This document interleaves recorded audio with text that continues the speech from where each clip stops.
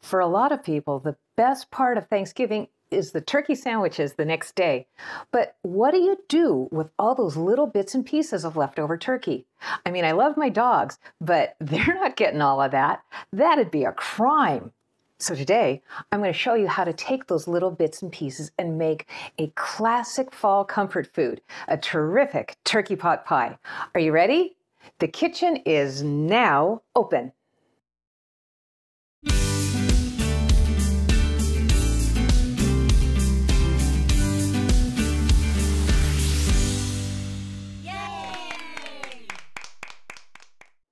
Hi, I'm Deb, and this is my kitchen.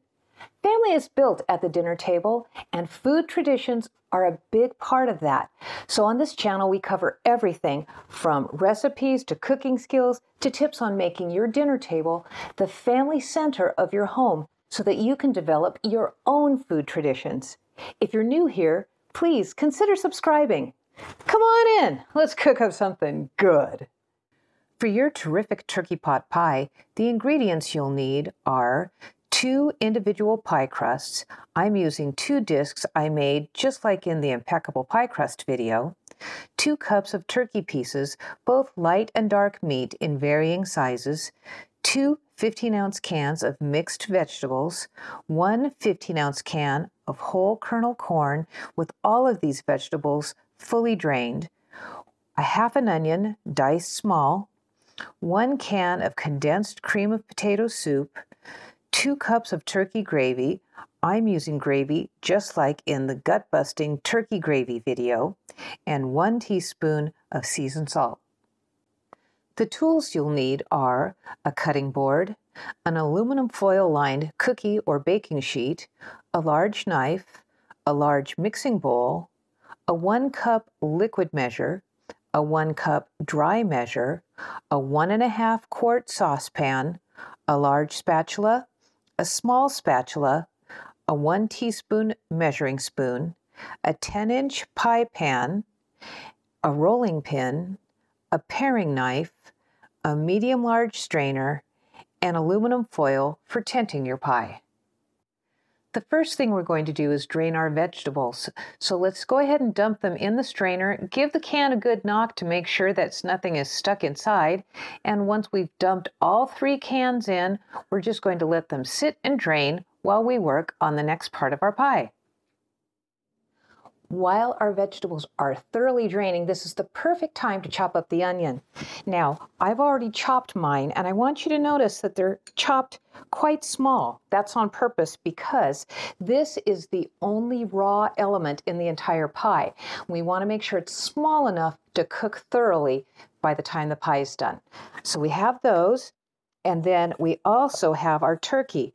I've already chopped this up as well. This is everything that I could pull off of the carcass, the legs, the thighs, the wings, everywhere I could find leftover meat on my turkey.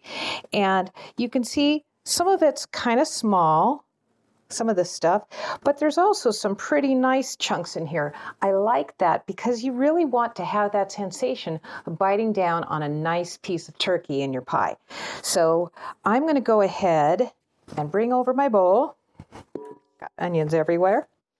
And we're going to measure up a couple of cups of this turkey. And when I say 2 cups, I mean, I'm not leveling them off. I mean, it's kind of a rounded cup, but more or less 2 cups. There we go. Now you see I still have more leftover turkey. Not to worry, because I'm going to set that aside because I've got another simple idea for you for a great Thanksgiving leftover that we'll talk about on another day. So I'm saving that. Grab my vegetables, and they're going in too. Well drained so they don't dribble on my floor, and in they go.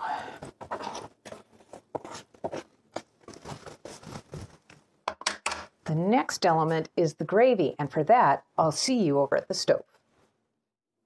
While we move to work on our gravy, the first thing I did was start preheating the oven. So it is heating to 425 degrees. Now, for the gravy, I scooped up 2 cups of our leftover gut-busting turkey gravy that we had on Thanksgiving, and I heated them through thoroughly. And then, using the small spatula, I added the entire can of condensed cream of potato soup and went ahead and finished heating it. You can see that it's added some nice big chunks of potato, which is pretty nice, and also added a richness to our gravy. So now we're ready to head back, finish our filling, and assemble our pie.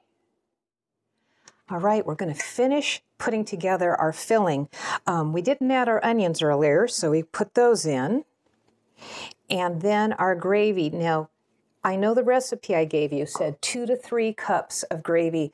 For now, we have 2 cups and our cream of potato soup. I've reserved. That's the word. I've reserved 1 cup of gravy in case I think I need it, but I want to get this mixed in first and see what it looks like. So we're going to go ahead and mix all of these ingredients together. And what I'm looking for is I want everything to look nice and juicy, which it does. We don't need any more gravy because if it gets too much gravy, when you slice it open, it just goes everywhere, which it may even at that with as much as we have here, because this is pretty juicy. Okay, the last ingredient is some seasoned salt. I've got 1.5 teaspoons measured out here, but I'm going to go easy and taste it as I go just to make sure I don't over season. So that's about a teaspoon in there. Get that thoroughly mixed in. And then give it a little bit of a taste.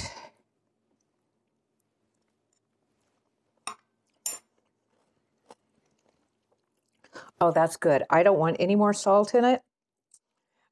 If somebody wants more salt at the table, they can certainly add it to their serving, but I think we're good to go as is, about 1 teaspoon. Now we're to the important step of building our crust. Now, you could use a store-bought crust, not those frozen hubcaps, okay? Promise me you won't do that. But you could get by if you need to with those ones that are rolled up. They're in the deli section by the biscuits and cinnamon rolls and stuff in the Poppin' Fresh cans. But really, a great pie screams for a homemade pie crust. And I've supplied both in the description and at the end of the video links to the Impeccable Pie Crust, a full tutorial, as well as a little shorty, Impeccable Pie Crust in 2 minutes and 16 seconds to walk you through the process. For today's pie, I've already rolled out our crusts, and I'll show you how I sized them. This is Grandma's 10-inch pie pan. This baby's about 75 years old, and anytime I can use something that came down through the family, it's one of those traditions again, and I love it. Now you can see I've got about 1 inch of clearance all the way around. That's what we're looking for as we roll out our pie. And I've done that with both of our discs. I'm going to remove the top sheet of paper. I'm going to pick this crust up in one hand, move in Grandma's pie plate here, switch to my dominant hand. Are you ready? 1, 2, 3. Well, that's not centered, but that other piece of paper will help save the day as we go ahead and get that as centered as possible in our pie plate. And you can see it broke a little bit, but we're just going to press it back together again. Not really a major deal. Okay, we're going to push this in, making sure there are no bubbles underneath our crust, and then off comes that second sheet of paper. Now, if we were making just a regular crust that we were filling, this is the point where I crimp it. But we're not crimping it yet because we have to wait until we add the final crust. So the next step is to put in this beautiful, yummy filling we made. And yes, all of that goes in. Now, if you don't have access to a 10-inch pie tin or pie plate, this might be a little much. So you might want to hold back a little bit, or Pour that over some mashed potatoes. That'd be yummy. If you have too much to fill your pie. Okay, there we go. It's kind of spreading it out. And then we're going to take the second crust, peel off that top paper, and we're going to do that flipperoonie thing again. Wish me luck that I get it pretty well centered. Here we go. 1, 2, 3. Okay, needs to scoot over a little, I can see. Kind of line it up. I can see where the edges of my lower one are, and I'm trying to kind of line it up as best I can. And then I'm going to go ahead and pull off that top paper. There we go. Now, to finish the edge, we're going to wrap the top crust around the bottom crust so that we're encasing it inside. What we're trying to do is seal the two crusts together. And I'm just going to spin this around, and we're going to work our way all the way around the pie. Just rolling the top one over the bottom one. I can feel it inside. You'll be able to feel it with your fingers that you're getting both of them.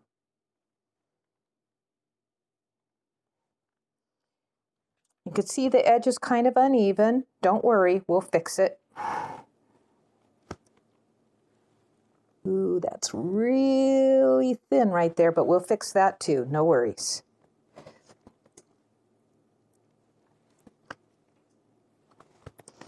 Almost all the way around. Now over here, we have a lot of crust. Wasn't exactly even, but that's going to help us when we get to fixing this thin spot. Okay, so we've gone all the way around and rolled the upper around the lower.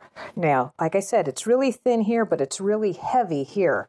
So we're going to carefully pinch the edge and gently coax some of that extra dough around to where it's thin.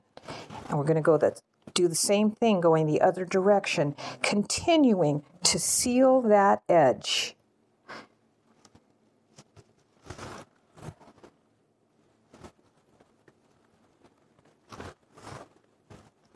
A little bit thick there. That's a good thing because it needs to come over to this thin spot. We're close. I can feel it. You'll just feel it with your hands. You can, as much as seeing it, you really feel the consistency of the edge of your crust. Still a little thick right here, so I'm going to work some of that around to the thinner areas. Take you back to being in preschool, playing with Play-Doh. It's not a whole lot different. I'll just get rid of all this extra stuff that fell off the edge. And now we're down to the final step, or the next to final step, of doing the crimping. I'm going to use the rope technique on this one because it's easy and I think it's beautiful. If you haven't watched the tutorials, I'll just show you really quickly.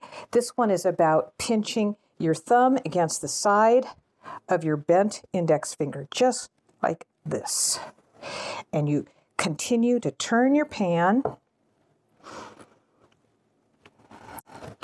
and you just work your way all the way around.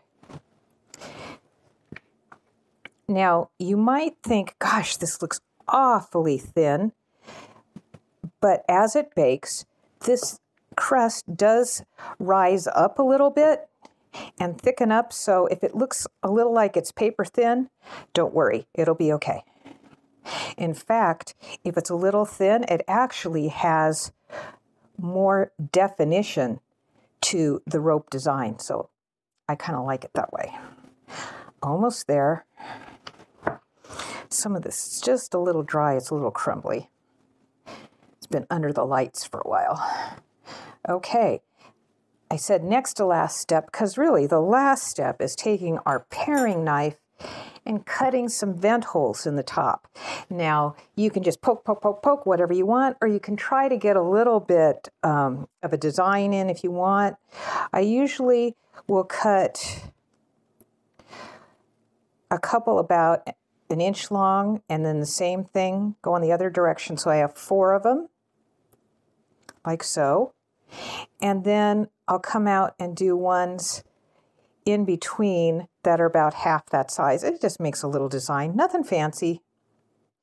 If you're creative and you can come up with something cool, go for it. But this is ready now to put in the oven, so I'll see you over there. All right, I have my pie on this foil-covered pan.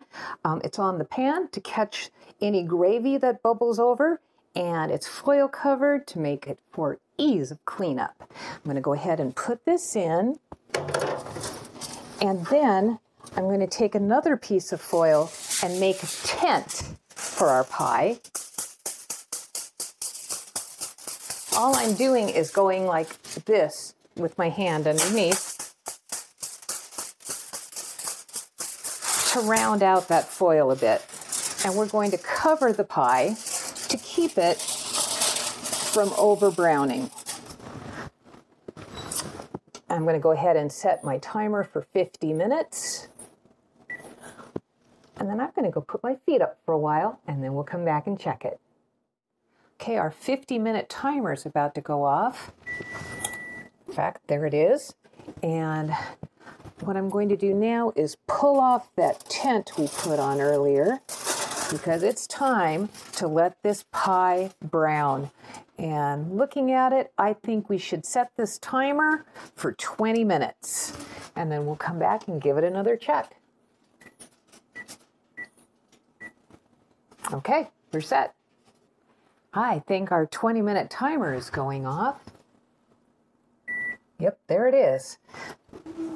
And that looks like it's beautifully browned. We're going to pull it out into the good light here and give it a check. We want to see bubbling, which I definitely see, and steam coming out of the vents there. And that's a nice golden brown. So I'm going to go ahead and let it sit. I think I'll pull it off the pan to allow a little air circulation here. And we're going to let it cool for about a half an hour, and then we'll be ready to slice it open. All right, our pie has been cooling for about 30 minutes, so we're going to go ahead and cut it open. And I'm anticipating that this is going to be pretty juicy. Yeah, so I'm ready with a spoon, as well as my pie picker-upper, whatever you call that thing. And I'm going to put it in a bowl rather than a plate. If you put a little less gravy in it, you could serve it on a plate as well. It's kind of nice in a bowl, though, because then I like to take and chop up my crust and mix it all together, and I get bits of crust and gravy and veggies and turkey all the way through. It's awesome. So here we go. Gonna be messy. Whoa. Yeah, there's all the rest of the innards. Let's get that in there. Look at all those veggies and that turkey. That's beautiful. All right. Like I said, I like to kind of chop it up. So I love getting those bits of crispy crust in there. All right, let's give this baby a taste. Oh, hot. Better make it a small taste.